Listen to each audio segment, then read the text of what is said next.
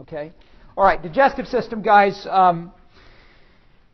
Big picture, what's our system here? What's our digestive system all about? Well, everybody have the handout. Somebody need it? Good. All right. So, obviously, it's a system that's going to be responsible for nourishing your body, right? For providing the nutrition you need, and for being able to then eliminate what's left over. All right. But truly, its purpose is to nourish your system with molecules for energy, with building block molecules, and so forth. All right.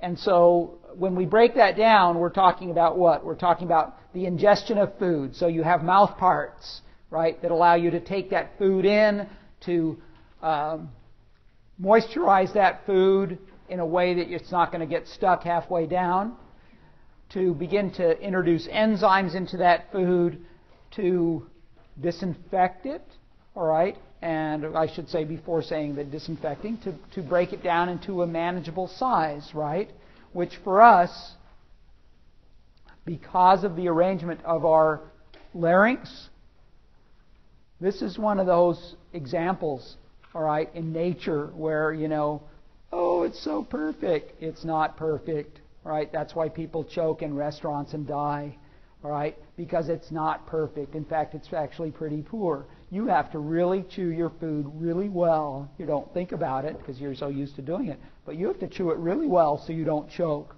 because you have that larynx there that allows you to have voice, all right? My dog doesn't have voice. And so when I give her even the nicest treat, she doesn't savor it. I tell her, chew that, enjoy it. No, gone. That's gone. Swallow, big thing, swallow it whole, right? Because the system, her system, doesn't have that larynx there, all right, that compromises her ability. The barking is just, it's not vocal folds, all right? It's just air moving through that, yeah, okay.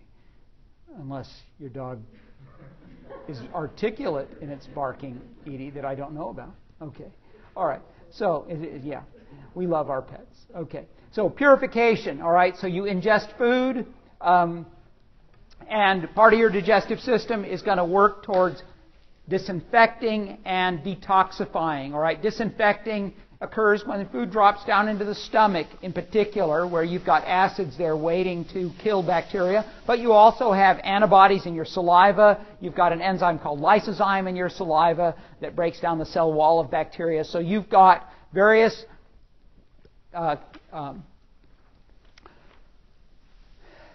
assets for disinfecting the food you eat. In addition, detoxification. When you eat food and you absorb that food into your system, the blood supply from your digestive tract goes to the liver before it sees any other part of your body. Everything that you absorb across your digestive tract goes to the liver first, and then onwards to the rest of the body. And the reason for that is, among other things, that your liver is responsible for removing any toxic materials that are in that, all right, and doing the detox, all right? And so you have this system then for detoxifying, all right? Propulsion by peristalsis and segmentation. So up here in the upper figure, you see peristalsis. And peristalsis is if I'm taking some sausage, some nice Italian sausage, and I want to get the meat out of the casing, all right, I'm going to just squeeze it with my finger, make a tight ring, and then I'm just going to pull my finger along, all right, that tight ring, and just move it down the length of that sausage casing, all right? That's peristalsis. It's a one-way movement, all right, that involves a sequential contraction of the musculature. So it's one way, all right? Your esophagus does that. That's different from what's happening in your small intestine, which is called segmentation, all right? And that's a 2 steps forward, 1 step back. 2 steps forward, 1 step back kind of movement. You see it in the lower figure here. And the benefit of that is it isn't just to convey the food from mouth to stomach one direction. It's to mix it and move it and allow you to thoroughly break it down and ultimately allow you to thoroughly absorb the nutrients there. All right, so that's a different muscular action. It's called segmentation. All right, and that's characteristic of what happens in your small intestine. All right. In order to accomplish these digestive functions, we're going to see that there are glands throughout this system, both intrinsic and extrinsic. And what I mean intrinsic, meaning glands that are built right into the wall of the digestive tract, or glands that are apart from the digestive tract, like your salivary glands, right? You've got your parotid glands right up here, all right, and your mouth. Or you've got your submandibular and sublingual salivary glands here, all right? Your liver is an extrinsic gland. Your pancreas is an extrinsic gland, all right? Whereas all the little tiny glands in the wall of the stomach, they're intrinsic, all right? They're built into the tube itself. Right? And so we're going to see all kinds of glands that are involved in exocrine secretion of saliva up here in the mouth and its various components, of acids and enzymes in the stomach, of a whole different complement of enzymes in the small intestine, of mucus throughout the tube. All right, almost from one end of the tube to the other, you're secreting mucus. All right, to keep things lubricated, to protect the lining of the digestive tract. Okay? All right. When we talk about digestion, important function, all right, we think about it in two phases. All right? There's mechanical digestion, which is really just parsing down the food into a manageable size, right? So your chewing with your teeth is the action of mechanical digestion. All right? From there on out, beyond that, it's mostly chemical digestion. It's the action of enzymes on the various macromolecules in the food that you eat. So you're taking big polysaccharides, big long-chain sugars, and breaking them down into individual sugars. You're taking big chains of amino acids that we call proteins and breaking them down into individual amino acids. All right? You're taking fat molecules and paring them down into smaller size, because absorption, all right, the next function, only occurs at what we'll call the monomer level, the building block level. You can't absorb a whole protein. You can only absorb the building blocks of the protein, so you have to digest it chemically down to its building blocks, or its monomers. All right? And monomers are monosaccharides, and monomers are amino acids. All right, and monomers are fatty acids. All right, monomers are monoglycerides. You don't have to know those names, but if you're familiar with them, then that may mean something to you. All right. Now, once you've digested, you absorb. All right, and then there's stuff that's left behind. All right, things that you don't have the chemistry to be able to digest. Example: cellulose. Right, when you eat salad as roughage, all right? You call it roughage because it's something that you're unable to digest, so it stays within this tube, all right, and passes down through your colon and works like a little scrub brush to help to remove the old epithelium and allow you to regenerate a new epithelium. So you produce wastes then of undigestibles, all right, and the process of getting rid of those is called elimination. Elimination. And I make a point of this because you don't want to confuse that word with excretion. Those are two very different things, all right?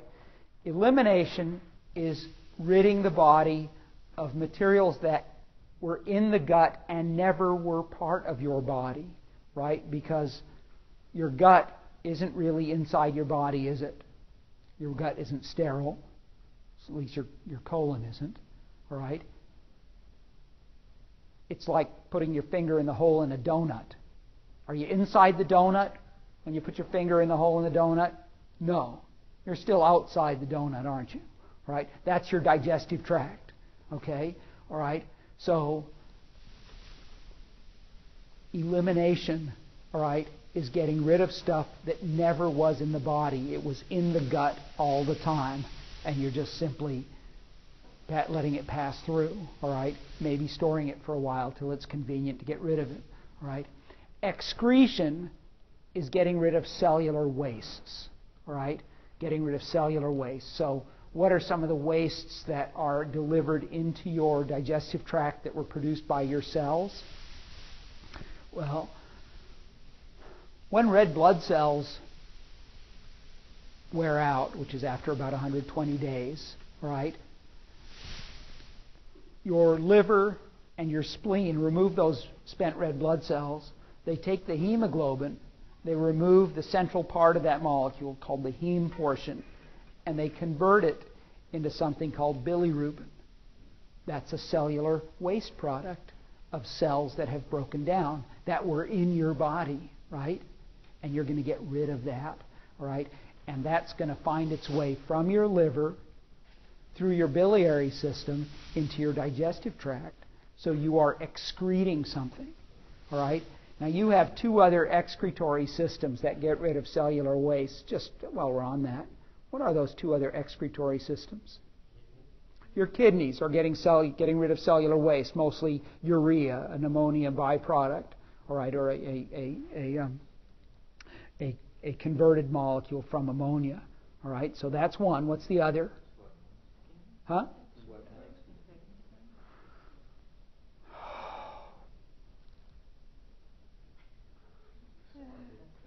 Your lungs. Yes, big hint. Your lungs.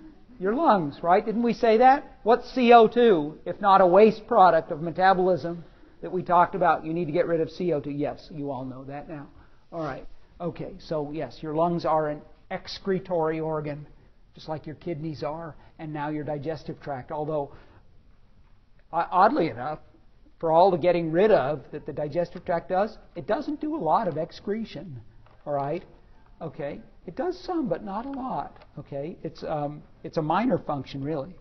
Okay, so we're going to look at this tube, and it's the GI tract is a 30-foot long tube. 30 feet. Think about that. All right? 9 yards. All right? Like I always say, the whole 9 yards. Right?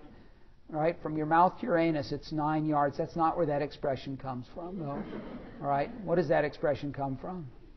I've taught you guys before. Some of you. That's right. It's the volume of cement in a cement mixer. 9 yards. Now you learned something. All right? So, but your digestive tract is 9 yards. All right? 30 feet, more or less. All right?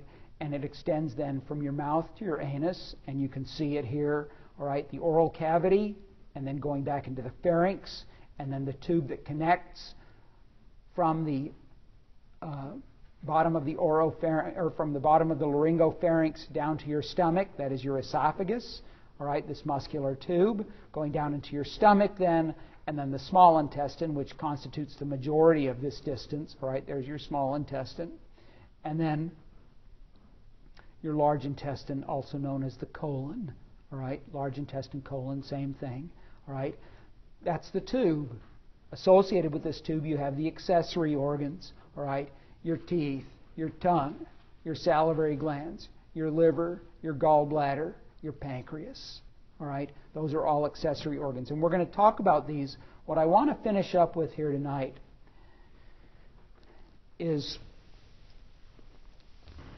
to describe something that's pretty interesting from an anatomical point of view. And that is that if I take a cross-section through the esophagus or through any part of the stomach, small or large intestine, they all share a basic organization of tissues, all right? And they are organized as 4 concentric layers, all right?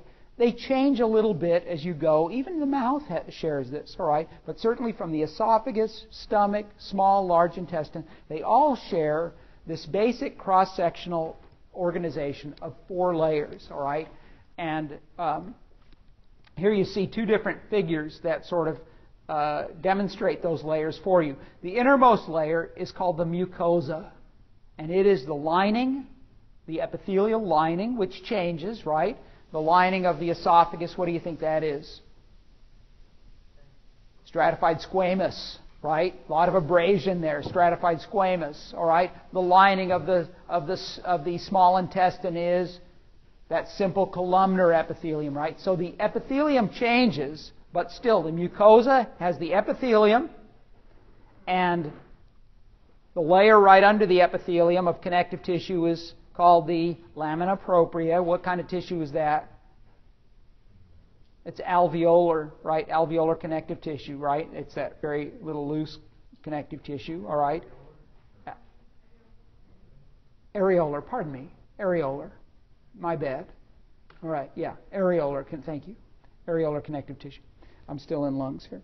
And then finally, a very thin wisp of muscle, all right, called the Muscularis mucosa. And this is a thin little layer of smooth muscle cells that basically bring about localized movement. You can think about it as just stirring things up right at the lining surface, all right?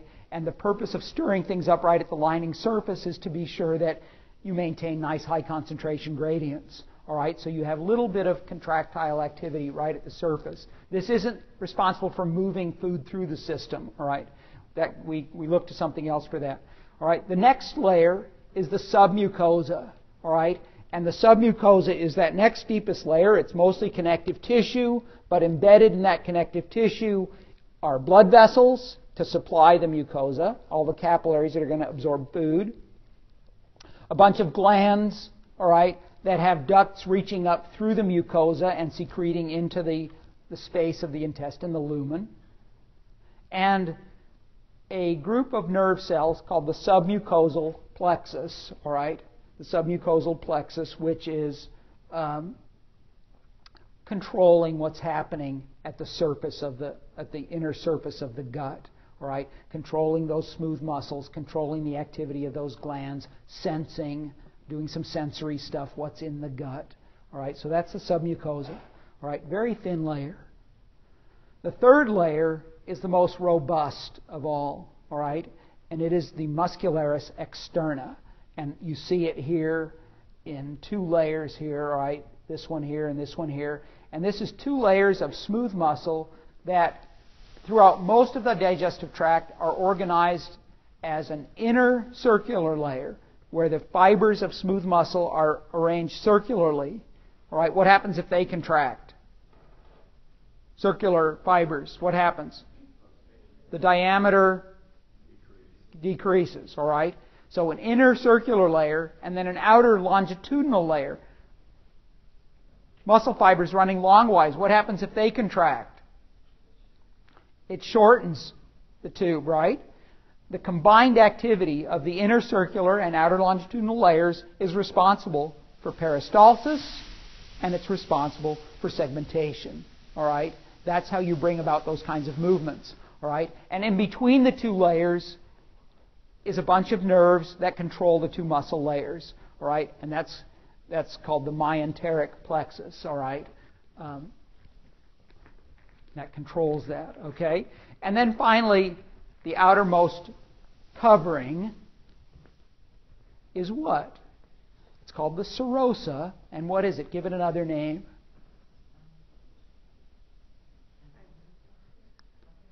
No.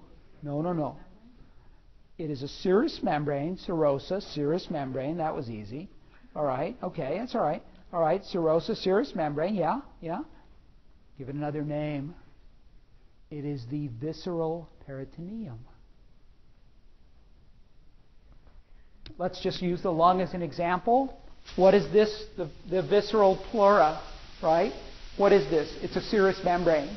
All right? And down in the abdominal cavity, it's the visceral peritoneum, right? It's that layer of serous membrane that eventually reflects back and becomes also the lining of the body cavity, which is called the parietal peritoneum, all right? So the serous membrane and the serosa and visceral peritoneum are one and the same. They are serous membranes, right on. They're serous membranes, okay? So they lubricate and allow your digestive organs to slide past one another. So when you have, you eat that big Chipotle burger, all right? I don't see a big lump over here, do I? Because everything slides over, huh? I don't think Chipotle has. No, that's what I just call them. They're Chipotle burgers, whatever. There's a few places where you don't have a serosa. Your esophagus is one of them. All right? Your rectum is another. The duodenum is another. And that's because those parts of the tube are anchored in place. They're not slipping and sliding around. So you have a bit of fibrous connective tissue there. It's also known as an adventitia or fibrous connection instead of a serosal, and that way it's not sliding around. You don't want where do you want your esophagus? You want it sitting in your trachea. You want it flapping around back there, right? You want it sitting right behind the trachea. All right, and likewise, the duodenum is anchored in place. Your rectum is anchored in place. Okay? All right, guys, we'll stop there. Have a nice weekend. Please stay current. Stay current. Don't fall behind. Come and see me to look at your test.